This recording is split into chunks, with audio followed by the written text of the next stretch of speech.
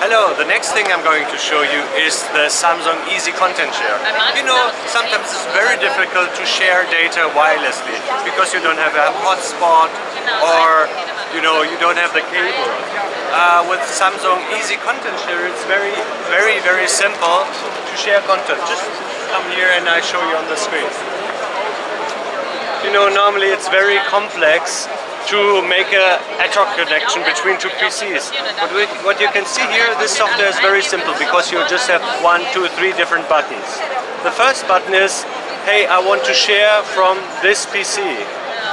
So I click this and then he's asking what folder, and I select, say for example, hey, share everything on this PC.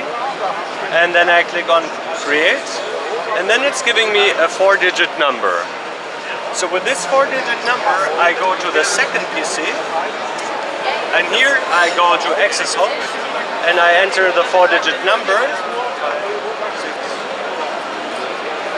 8, okay, and then I say access. Now,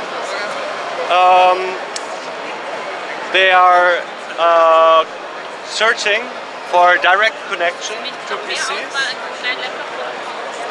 In a wireless connection, and there we go. Now they have made the handshake, they are connected, and I can now access on this PC all the data which is here, and I can copy files.